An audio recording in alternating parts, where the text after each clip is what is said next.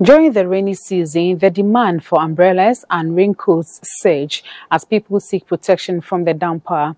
For this year, some customers and traders GBC News spoke to were in unison that the prices have increased a notch compared to that of last year. They also cited the harsh economic condition as a reason for people improvising rather than purchasing umbrellas and raincoats. The demand for umbrellas and raincoats increases depending on the intensity and frequency of rainfall each year.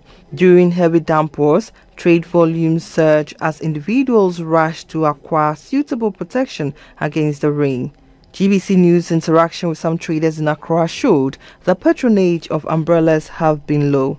Due to this, the traders have devised strategic means to get their raincoats and umbrellas sold off.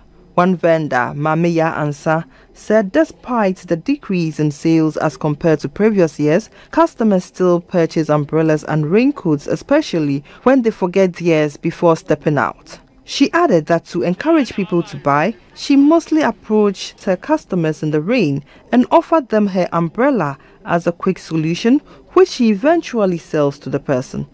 Okay, senior rainy season, but rainy season, I know muyin bako.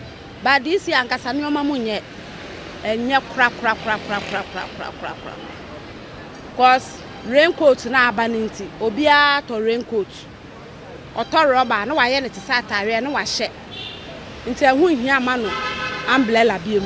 Or to raincoat, no, I share. Say, no, a check a home, say, no, home for or officer. A lot of people improvise in the rains with any object they get rather than buy an umbrella or raincoat.